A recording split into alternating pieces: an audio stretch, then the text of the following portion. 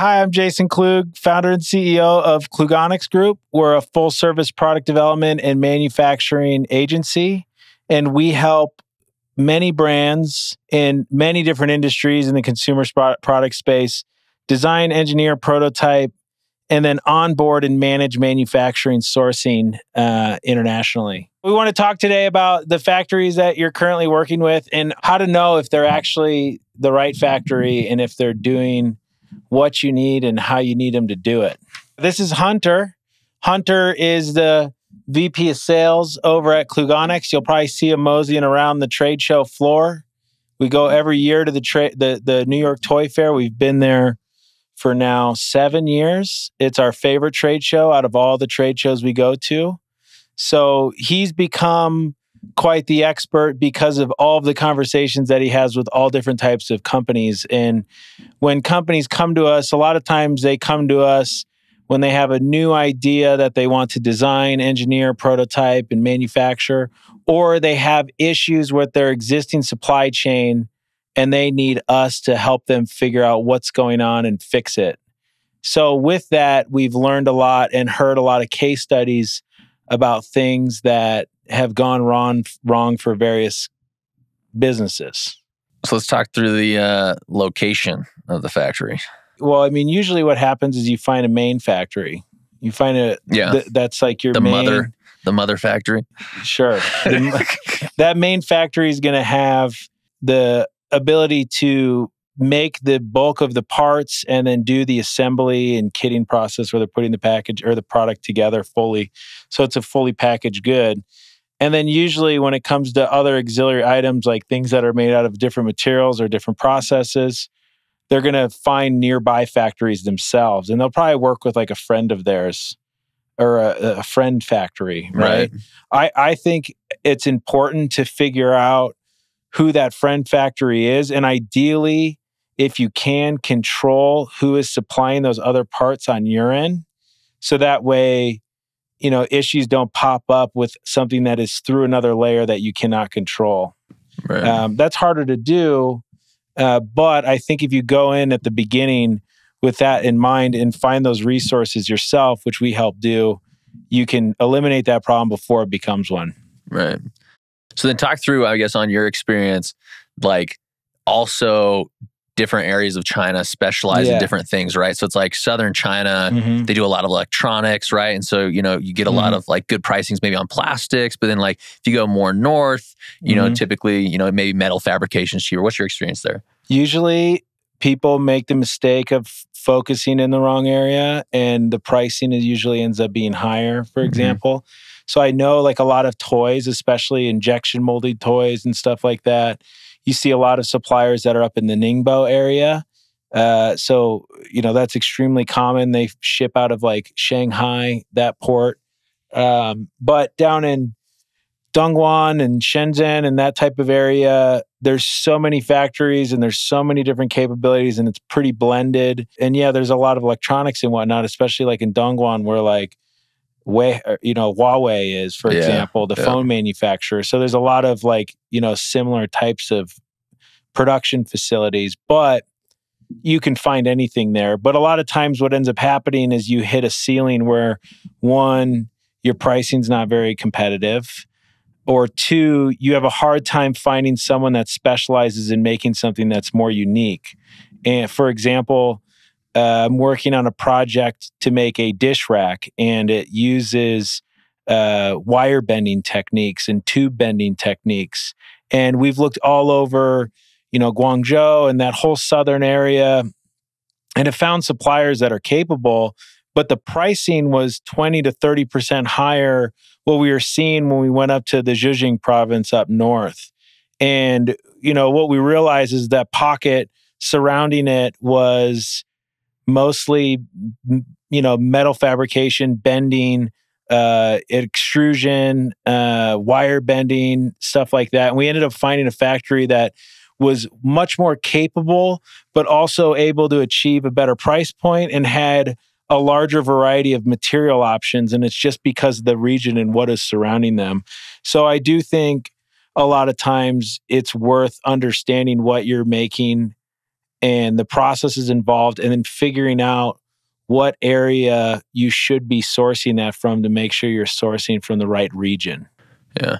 Well, I think that moves to like the next point of like shopping around, like the importance of looking at multiple factories, right? Like I know that at least when we're working with, some of our clients, we're probably quoting 4, 5, 6 different factories. Sometimes we even reach out to more than that.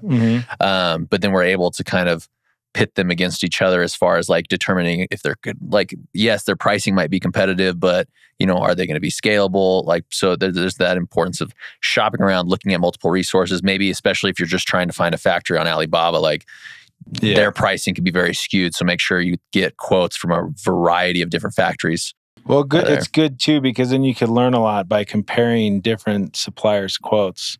Like if you see one factory's part price for a specific item is way higher than the other, it's going to force you to ask questions to why and figure out like, well, what's going on there? Like why is that price so much higher? Or let's say you're making a plastic product and all the plastic parts are dramatically higher at one supplier, but everything else is much lower. And it turns out that you're actually dealing with a trading company that is middlemaning the plastic parts, and then they're only really focused on the metal parts, and they're just putting up a front to get that type of business. It's always hard on Alibaba to not get a trading company. Yeah. And that's always a mistake that people make. They'll say they're a factory all day, but you really don't know until you until you travel to China and show up on their doorstep and see that they have on the side of their building the brand that they put themselves out there as, or the company that they put themselves out there as. And that's a common thing that we have to deal with, where we are vetting out factories and we're, finding things, or where someone sends us a referral through Alibaba, and then the majority of the time it ends up being someone completely different. Yeah. And then we go and physically tour the factory and learn that it was not the case. Well, yeah, and I think that we've had so many people come to us where they're like, I was working through this project. I was working with this factory. I paid them for tooling. I got my first production run, and the production run wasn't done right. And then I try to reach out for like help or for them to fix it. And then they go completely dark. And I think that's because you have that middleman that's fronting as a factory. And then if something goes wrong, he can disappear, and there's nothing really that you can do about it, in that situation, which can be tough.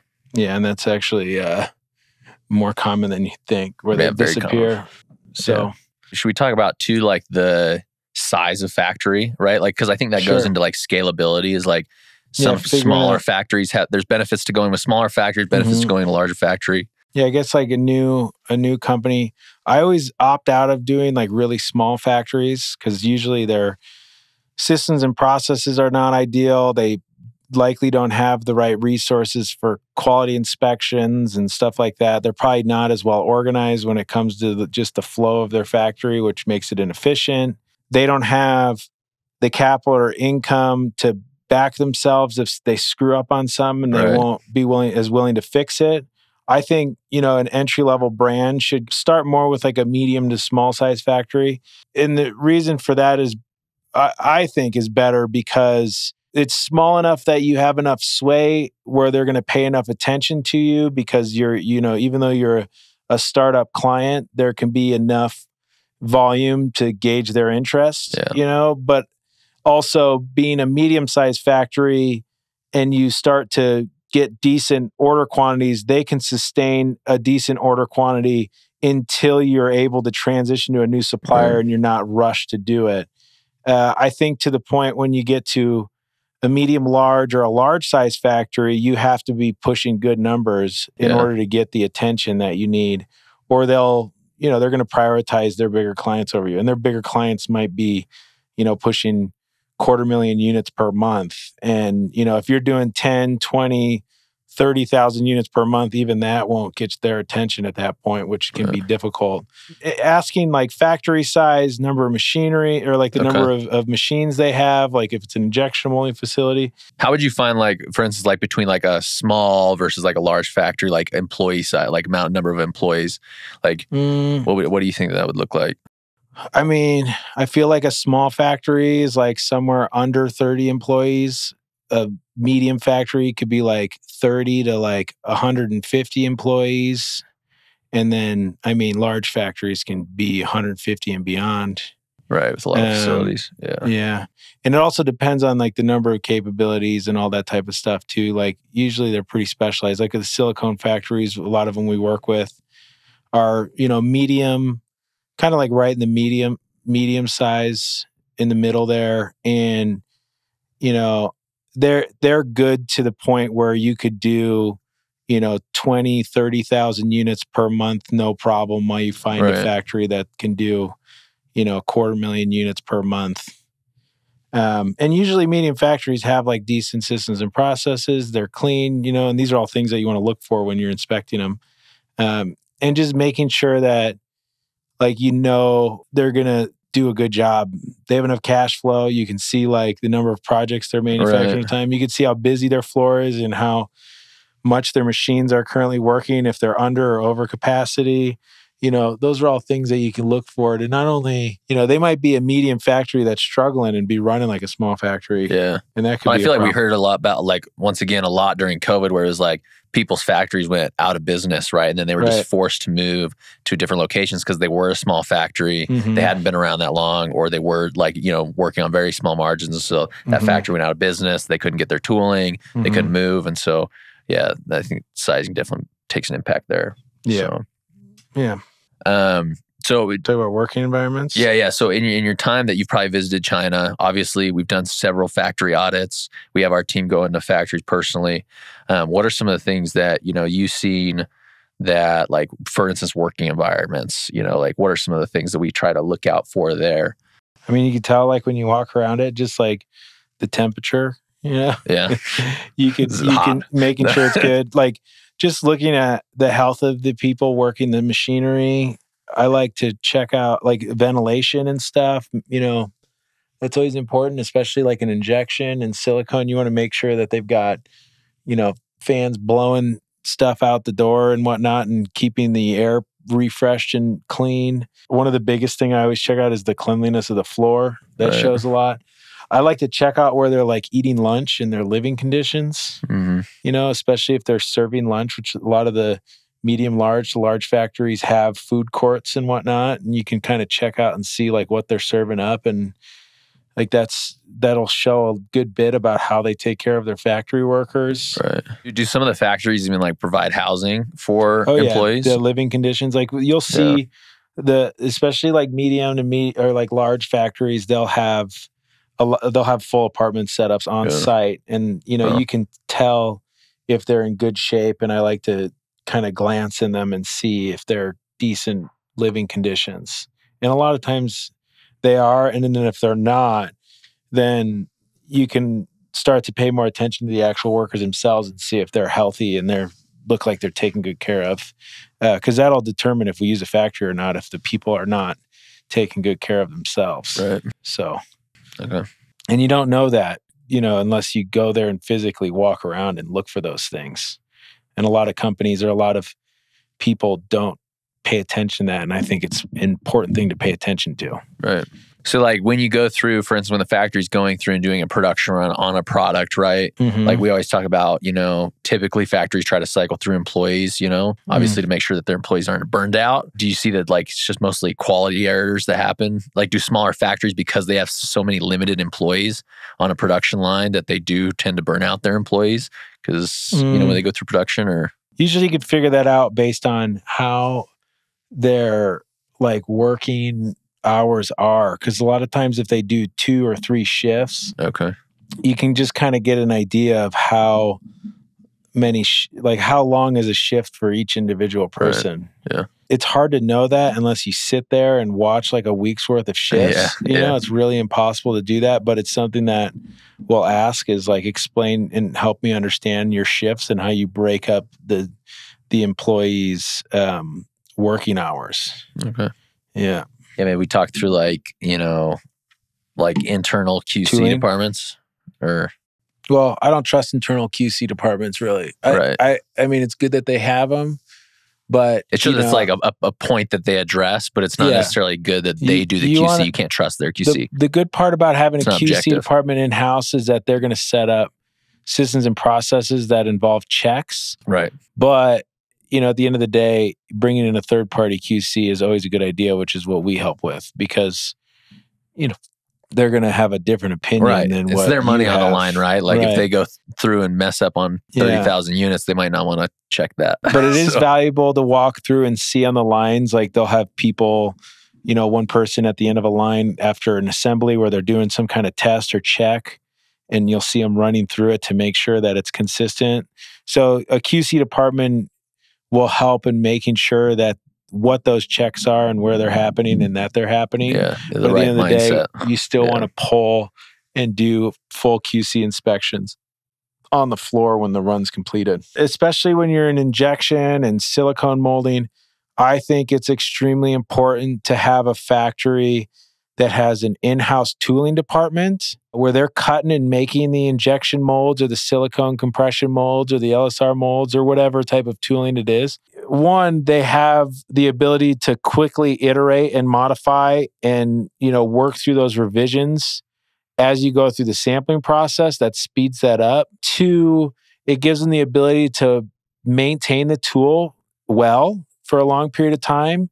And, I always think like as a product is being made, the first run might not be perfect, but that in between runs, you have the opportunity to tweak things. And having that in-house tooling department makes that process much quicker. And then also the tooling's usually less expensive because the tooling shop makes money on tools, not on the production run. So if the factory is making money on the production run, they're obviously going to give you a better price on the tool itself because they don't need to monetize, or they get to monetize both. So like for instance, when you say that they have internal tooling, right, and that it's they're able to take care of the tool, what do you think is like the percentage of like how many more units you feel like they can get out of a mold? Like, is there like do you get like another like 10% life on a tool? On a tool, 20%? I think if it's well maintained and oiled and stored, and they can resurface textures and stuff, because a lot of times tools wear out when like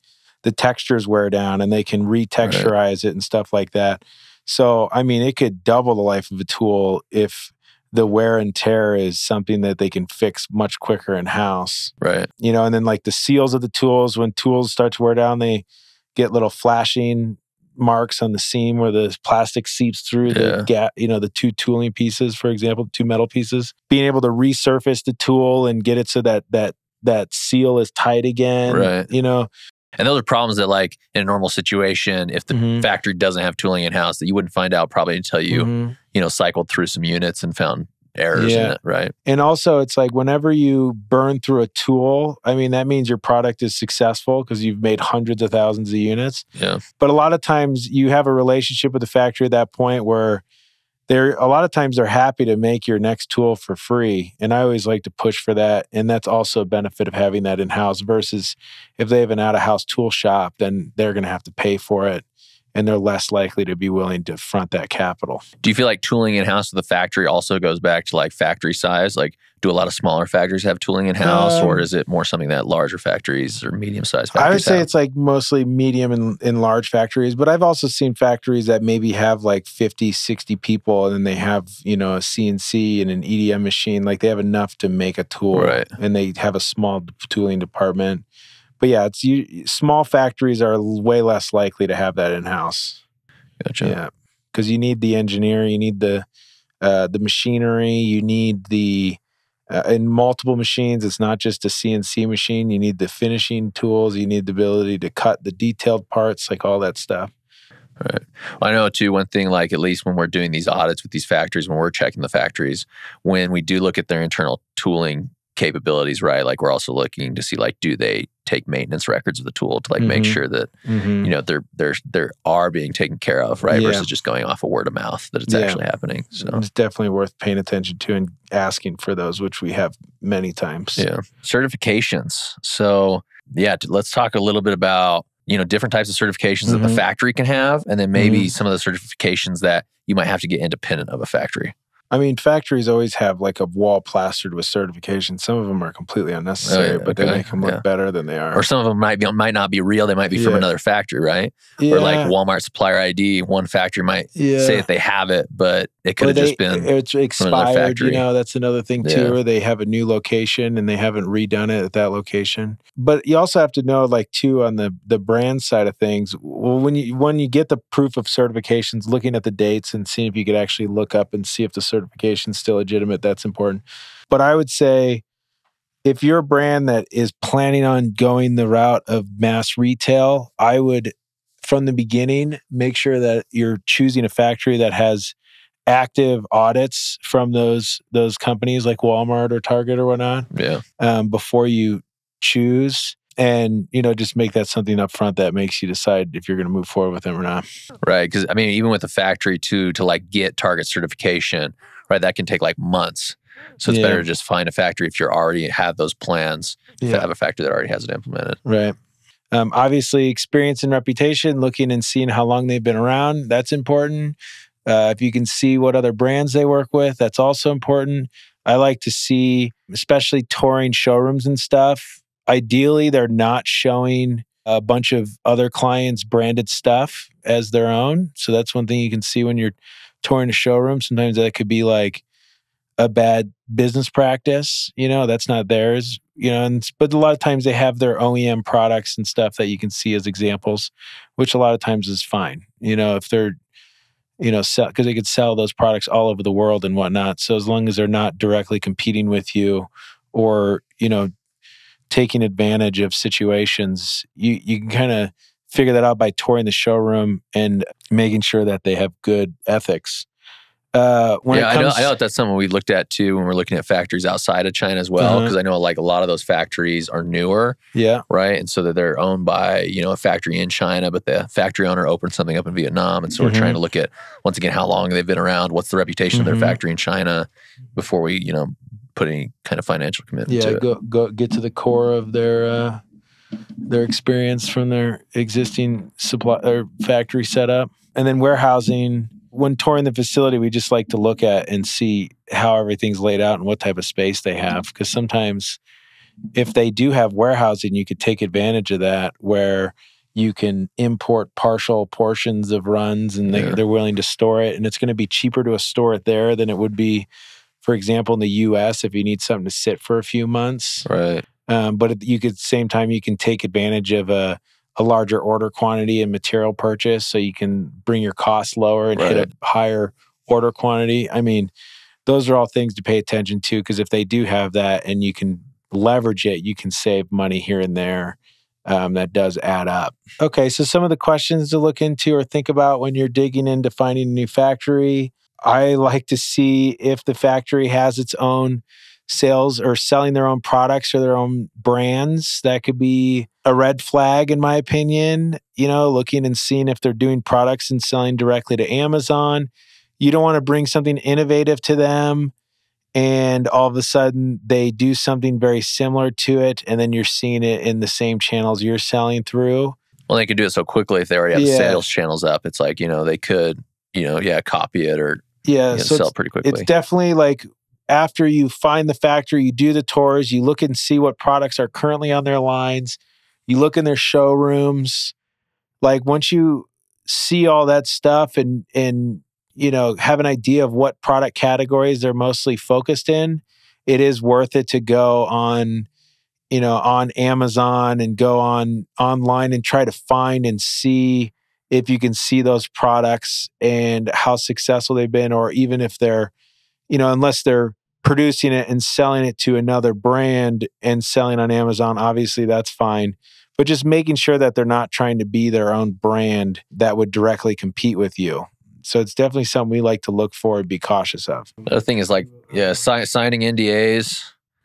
Oh yeah, we always try to push a non-disclosure, even though in China, for example, that non-disclosures and contracts could be the Wild West there, but there's still enough impact of having a contract signed with a Chinese factory. They will take it more seriously if you put the effort in and have them sign a non-disclosure. Well, I think too, like even in our situation, because we have a Chinese filed entity over there, I think like the NDAs hold a little bit more you know. It's a Chinese to Chinese entity. Yeah, a little bit more. Which helps. I think it's worth asking them to stick their neck out about quality assurance. You know, if they are willing to put their word on a product, and that if there is an issue of a certain percentage, that they're willing to compensate you for it. It's better to understand that up front to make sure that they just believe in themselves and their ability to execute the product well. So I think it's worth asking them what kind of warranties or what kind of guarantees they can give you, especially if they're, you know, they have a mistake that's over 5% of your run, for example. They should honor that. This is a tough one to do, but making sure that you're talking to the actual factory employee and not a third-party person, you know, that's difficult because with all the trading companies and, you know, what people do on Alibaba, I mean, most of the time it's someone sitting in a small room in Hong Kong and they are working with multiple factories and you don't know who they're working with. It's really important to make sure that you can get through to that and then get directly to the supplier themselves. So it takes some digging or, for example, in-person visits, right? Yeah, you have to go there. visits, you know. Or have somebody check for you. Yeah, like our company, for example, goes in and we'll figure that out and make sure that it's not a trading company and you're working directly with the supplier. That being said, Klugonyx, Klugonyx, reach out to us on our website. And we've helped develop and manufacture hundreds and hundreds of successful products where we go from industrial design through engineering, prototyping, and help find these factories, do these audits, or work with existing suppliers that we've already built long-term relationships with that we know and trust, and they know and trust us. We can help you build your product from the ground up and help successfully manage your production runs consistently, run after run, to make sure that you continuously get the quality of product that you've wanted since the beginning. We love working with toys. You know, yeah, the toy industry's fun. Yeah, the toy industry to us is definitely the best and most fun. It's a fast-moving industry. You have to continuously put out new products to stay relevant in the industry to the buyers and the distributors. And I mean, if you're in a bad mood selling toys, then you're going to be in a bad mood in any industry, and maybe you should just retire. Yeah, check us out, Klugonyx.com, and thanks for watching, and hopefully this is valuable.